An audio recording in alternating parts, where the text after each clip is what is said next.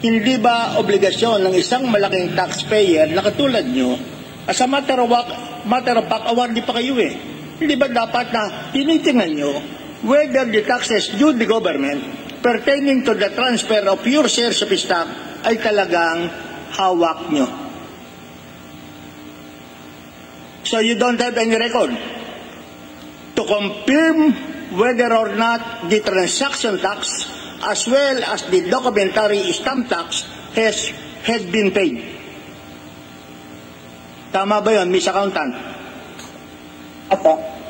Eh kung magre-review ang BIR ng inyong financial statements at hinanap sa inyo yung tax record ng transaction tax, di wala kayong maipapakita.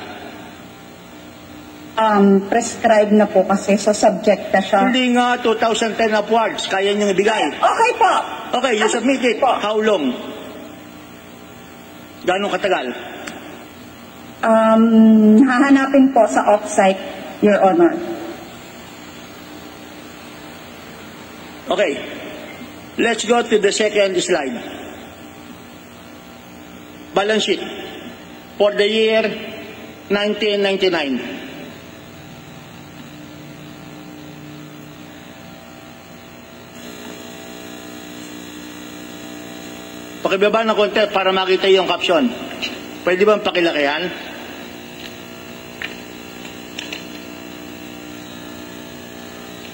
Okay na yan siguro. Hindi lumalabas yung isang portion at saka yung difference. Then we have the difference. Okay. Itong balance sheet, Miss Accountant, nagsabit kayo rito ng balance sheet as of December 31, 1999. At noong year 2000, nagsabit din kayo ng balance sheet comparative for the year 2000 and balance sheet December 31, 1999. Ang pinagtataka ko lamang sa aking examination ay bakit iba ang figures ng December 31, 1999 na inyong sinabit at iba ang figures ng balance sheet for December 31, 1999 na nasa inyong comparative statement.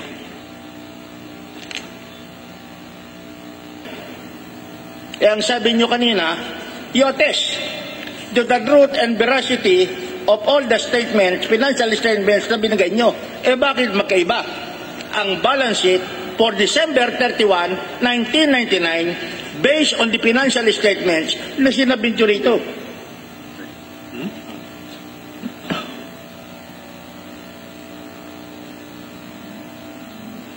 Your Honor.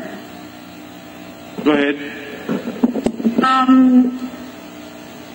If you look at the financials in 2000 po, there were other expenses that were not booked and restated in 2000 financials. So if you look at the notes to FS in number 3 po, note number 3, the PDRs po, there are movements in the PDRs or issuance of PDRs of about 80 million shares in exchange for PDRs. Simple lamang ang tanong ko. Meron kayong balance sheet na pinresent sa amin. Yung unang balance sheet dated December 31, 1999. Binigyan nyo kami ng kopya rito. Pagkatapos ng year 2000, binigyan nyo kami ng balance sheet and of course, mayroon na tayong comparative statement kasi noong 1999, noong lamang kayo nagsimula ng operation, we expect na walang comparative statement noong 1999 sapagkat wala pa kayong operation ng 1998. Normally, kaya nga nilagay ko yan sa ilalim. Wala na lang akong kopya kasi nagmamadali ako. Normally, since they have the same account name and they cover the balance sheet accounts for the same year, for the same date, December 31, 1999, dapat pareho. Eh bakit magkaiba? At kung sila ay magkaiba, one is not correct and the other one is correct. Or perhaps both of them are not correct. But definitely, hindi sila pwedeng pareho tama. Yun lamang ang tanong ko, bakit magkaiba? Yun nga po. Kahit na ano explanation nyo yan, dapat kung ano figure sa balance sheet, yun ang tama.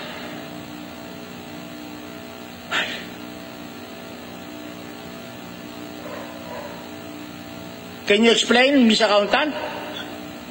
Your Honor, the financial statement was subjected to audit. So there are expenses that were incurred, booked or recorded in 2000 that's supposed to be accrued in 2009. That's why... Paano pakiulit? What method of accounting are you using? Are you using the cash accounting method or the accrual method? Accrual method po. Oh, accrual method.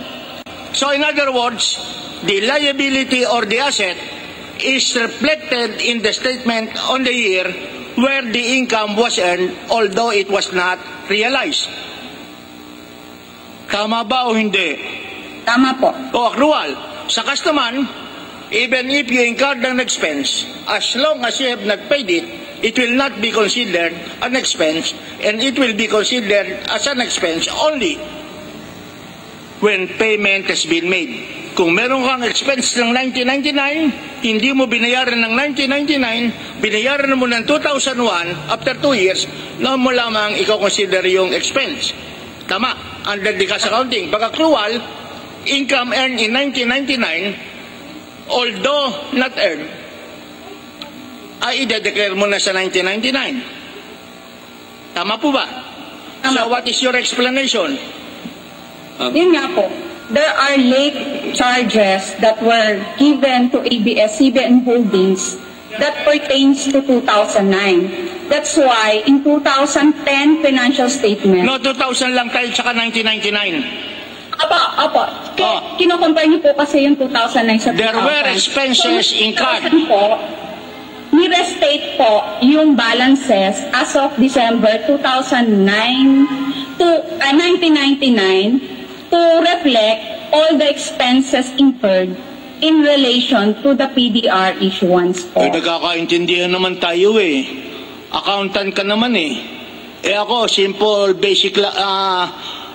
bookkeeping. Pag sinabi nating expenses, alam mo naman, it will not be reflected in the balance sheet. It will be reflected in the profit and loss statement. Tama ba yun? Tama po. Oh. Pero tinignan nyo po, nandun po siya, yung liability is recognized. That's why you have a duty. Ayun nga, tinignan ko itong dokumento nyo eh, oh. Ito naman eh. Kaya, pwede ba? Okay. Ito yung 1999 nyo. Malinaw ang nakalagay. Well, we can have a simple process. Mr. If Chairman. the source persons of ABS-CBN cannot listen to our discussion. Mr. Chairman, Yes. I think the explanation there is that the balance sheet was restated in 2000, and the 1999 the financial statements that were submitted were not. Ito, ang 1999. Yes, Your Honor. Oh, It was not audited, the 1999 ito. balance sheet. Balance sheet 1999. Yes, that balance sheet was not audited. What? It was not audited. That was the first year that of operations of Oo nga. Ang tinanong ko nga kanina, yung ba mga dokumento nyo rito, authentic ba to? It is possible that this is authentic and true even if it is not audited. Yes, Your Honor. Bakit kayo magsasubmit sa amin ng hindi audited financial But statement? the next year, it was audited and restated. Pero pinag-uusapan natin dito, 6 billion investment pagkatapos hindi audited. Does the Bureau of Internal Revenue under the National Internal Revenue Code does not require if your total capital is 6 billion 72 million 10,000 pesos, the balance sheet as well as the profit and loss statement should be audited. Honorable Secretary, would you like the BIR to respond? BIR, you would like them to reply? Yes. Yes, BIR is recognized. Bureau of Internal Revenue. Pag ang total assets ba at liability, ang total equity is 6 billion 72 million 10,000 pesos. must the financial statements be audited or not? It must be audited, Your Honor. Oh, it must be audited. So my Your next Honor, question is, does the holding company have an audited financial statement for the year ending December 31, 1999? No. The holding company, the accountant. ABS-CBN Holdings? We don't have. Oh. You don't have. What about profit and loss statement? Did you prepare any profit and loss statement for the year 1999?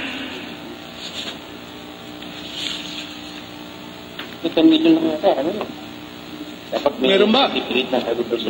Holding company? Yes, Your Honor. It was Yes. submitted to BIR po. Ah? Sinabit po sa BIR. Do you have a copy of that?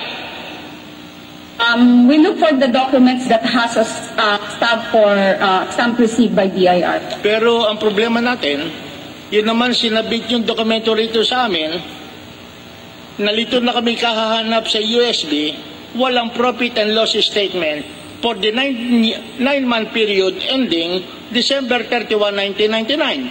So if there is a profit and loss statement na pinili nyo sa Bureau of Internal Revenue, ang susunod kong tanong, bakit kami hindi binigyan ng kopya? Can you answer for that? Yung 2009 po kasi. Hindi, yung 2009. 1999 ang pinag-uusapan natin. 1999 po, sorry po. Yung 2009 po kasi is interim financial po. So, subsequent to that, it's a full year that has to be audited. That's why the auditor found out that there are expenses that have to be accrued in Hindi na. 2009. I got you, sir, kasi tiyagabo sa akin ang sagot mo. Simple lang ang tanong ko. Unang tanong, nag-file ba kayo ng balance sheet sa Bureau of Internal Revenue noong 1999? Ang sagot mo, hindi. Hindi. You answered no. That's why I asked, nag-file kayo, pero ang sagot ng inyong corporate secretary, it is not audited. Kaya ang tanong ko sa BIR, should it be audited? Ang sabi ng BIR, yes. Next question, nag-file ba kayo ng profit and loss statement sa Bureau of Internal Revenue for the year ending December 31, 1999? Yes or no? We'll have to check po. Kasi ang problema, nagbigay kayo ng balance sheet. Hirap na hirap kami sa hanap ng profit and loss. Hindi nyo naman binigay. Sa mga accountant naman, alam nila, basic financial statement. You just submit the balance sheet and profit and loss statement. And we are dealing with a very big corporation. Yun lamang ang aming rito. At the start of my interpellation, I requested you to look at the balance sheet of the holding company from 1999 up to the present. Sinabit yung lahat yan. Tinignan mo na ba kung magkano ang pinakamataas na cash na nasa balance sheet ng holding company?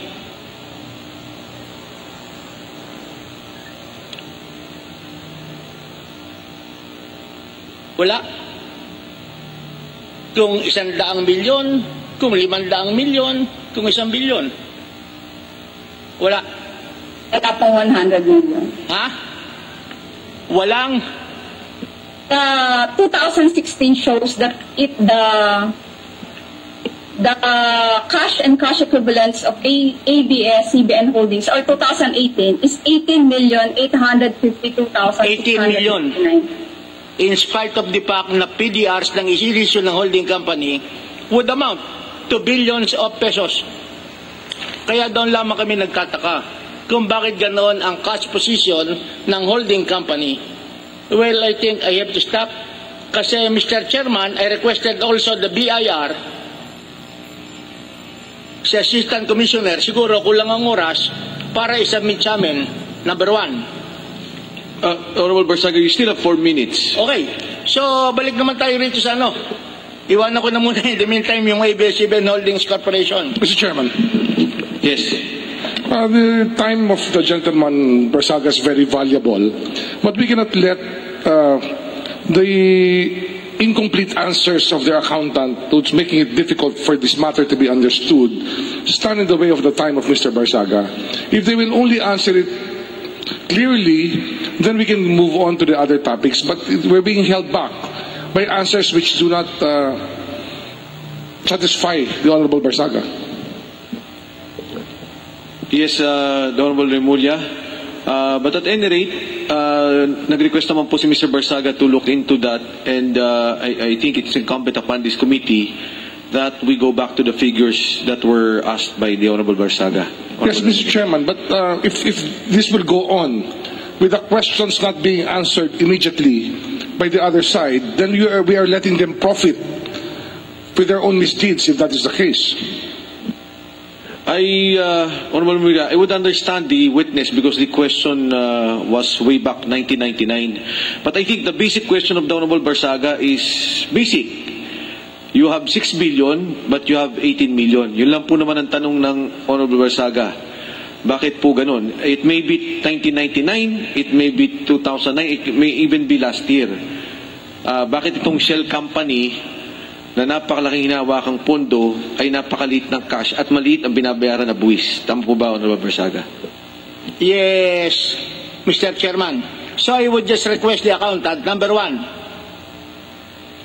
did you actually file a balance sheet as well as profit and loss statement for the year 1999? If yes, could we have a copy? And second, were those documents filed in 1999 audited?